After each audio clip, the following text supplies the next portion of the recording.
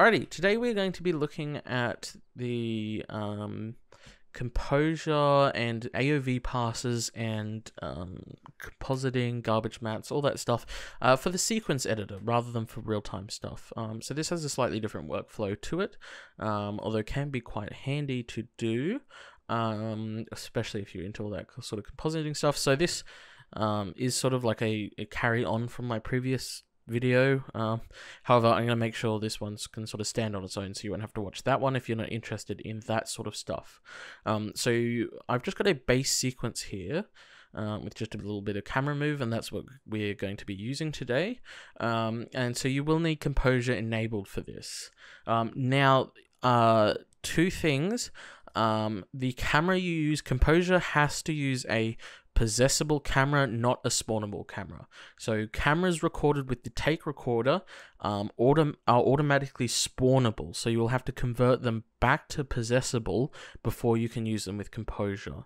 And secondly, that the other thing is you do not have to do this at the time you record it. If you're using like the camera tracking stuff, you don't have to record the composure. You don't even have to have composure on at the time of doing this. You can do this much later. And in fact, I think trying to record the composure stuff in the take recorder causes errors, so just avoid doing that. So what we need to do this is create a new comp. So I'm going to just create a new comp and say okay.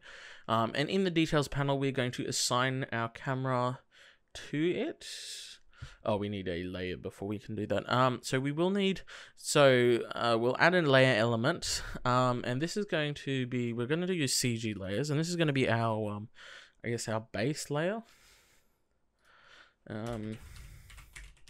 like so. And in it, we are going to, yeah, and so now if we look at our composure, yeah, we have a target camera actor. And so you'll notice your spawnable cameras will show, and that's spawnable cameras are the one with like the little lightning bolt on the image. Spawnable cameras will show up, but when you click it, it automatically unclicks again. So that's why you can't use them. I don't know why, but yeah. So this is going to be a base layer. This is going to be sort of the very back. So I guess it could be the background as well. And so you need to create a new CG layer for each set of objects you want to be separate. So in our case, we're only going to do one because that's one is enough. So, oh, what did I click? So we're going to create another layer, and we're going to do a CG layer, and I'm going to call this foreground.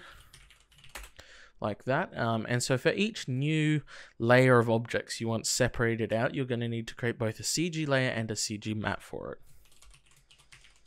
Like so. Foreground mat. Like that. And so next what we need to do is use the layers system to add the objects to each layer. So if you don't have it open, mine just shows up in the top corner here. Under Windows and Layers is how you open it. So you can go into it, and what you do is you can just select the objects you want to be in a different path. So I'm actually going to make all of our BSP shapes here in it, and I'm going to select all of them, and you right click and you can click add selected actors to new layer. And I'm going to call this foreground. And so you'll need a new layer for each pass as well, like so. And so with the layers, so you can toggle the visibility on and off, quickly check what is and isn't. So the shadows are not part of, shadows are, because it's pre-baked lighting, the shadows aren't going to disappear. So if you do want them to disappear, then you're going to have to change these all to movable and use dynamic shadows instead. Which is a bit annoying, but the way Unreal works. To see what's inside of this layer, you can just click see contents here, and it'll show you, and you can hide individual ones and remove them here, and so go back like that.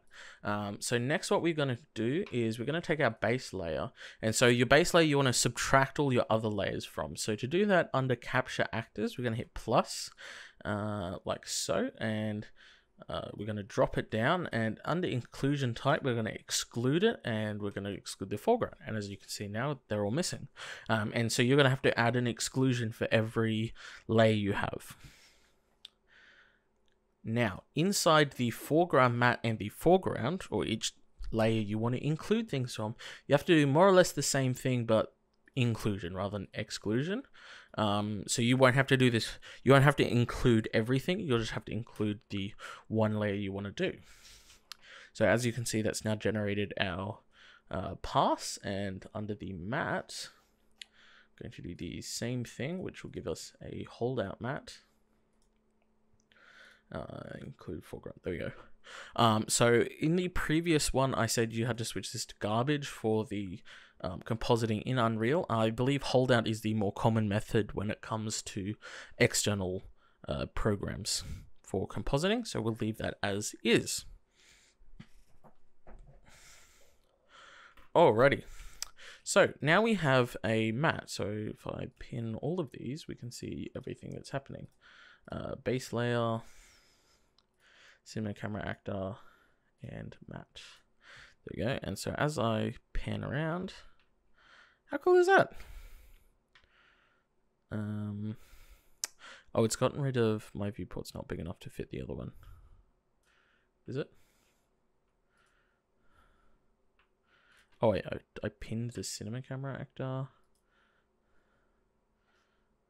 Foreground. Yeah, there we go. That's what I was looking for. Just like that, we're going to get all these passes. And so now the next thing is, how do I render this out? So to render it out, we have to actually drag all of the layers we want to render, minus the comp, into our sequence. So we have to add it to the sequence. And as you can see, that automatically brings up a fun little option here, which you can't actually keyframe or anything, but it just now exists, is export output. And so you can sort of enable and disable that, so if you don't want to export everyone, then, you don't have to. You can just drag the ones out you want to export. Like so. So that's going to render out a final pass. The garbage matte's always going to render out a garbage matte. It'll render out a final pass for everything else. So what if you want to render out some AOVs? So that's not difficult either. So in our let's go foreground, and let's unpin these so we don't have to look at them anymore. Alrighty, in our foreground, all we have to do under output is there's just this little outputs array here. And so if we hit plus, and we realize that's the wrong thing because we want the thing that clearly says render pass. So if you click on add render pass, this is where you're going to get all of your AOVs.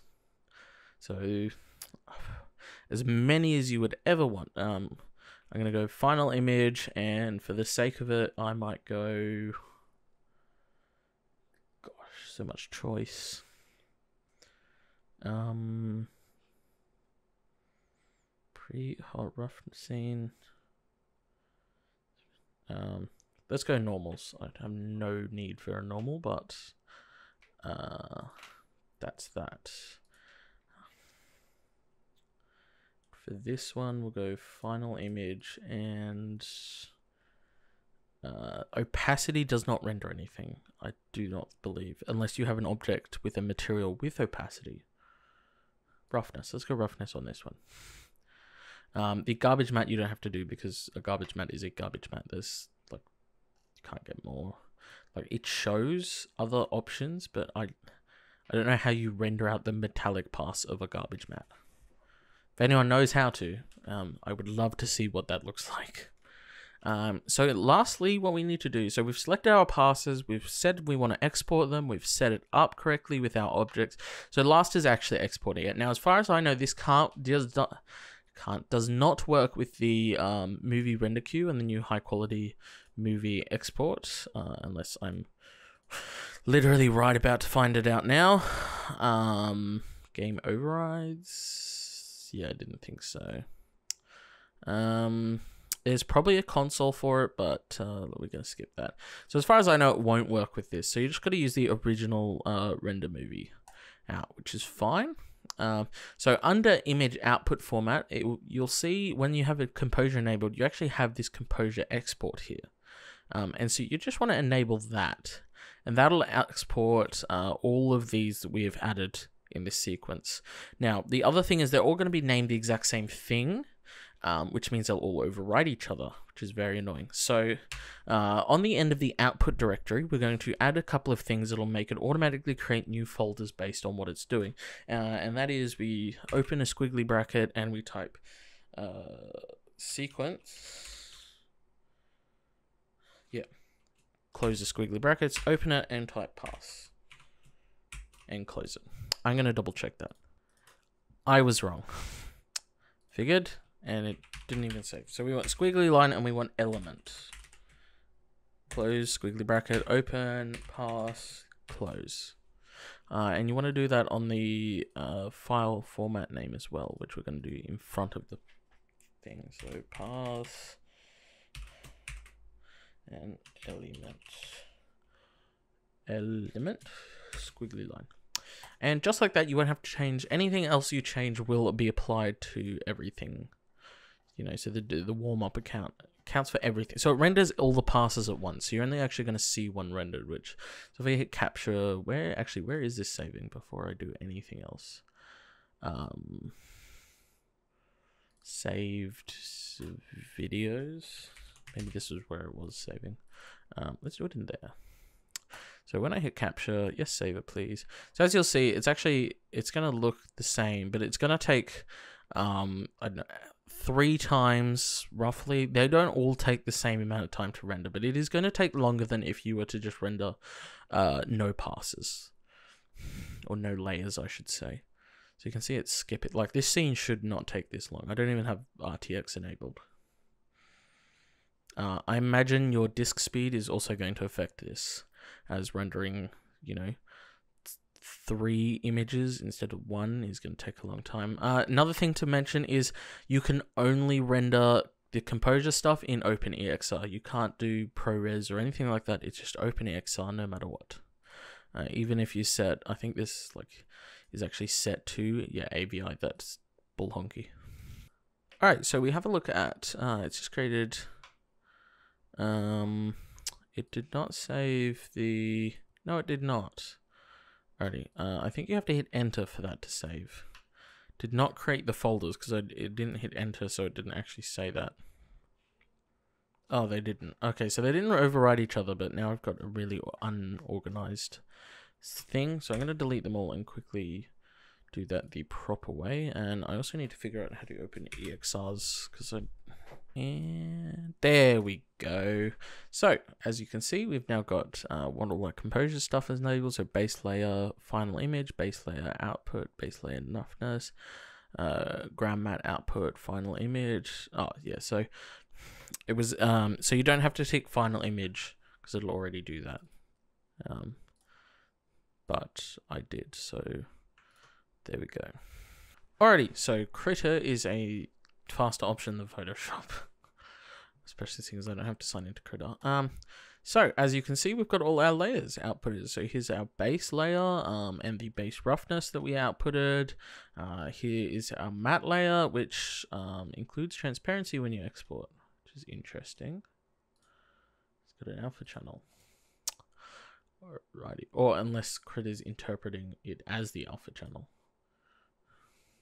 because it's put black and white in every channel. Oh well. Either way, and so we have our foreground image, and then we have the world normal. Don't know what I'm going to do with the world normal of the roughness, but the other ones, you know, and then you can go through in regular compositing stuff. So whether that's in After Effects or Resolve or Nuke or whatever what DaVinci makes for that thing, which I want to say is, I keep coming back to Nuke for some reason. Or I guess technically you could do some in Premiere Pro, seeing as it supports transparency and stuff like that. Yeah, but now you can composite to your heart's intent. So thanks for watching. It's probably a wee bit long for the subject matter, and what I ended up doing. But that's the basics of doing this sort of compositing in Unreal.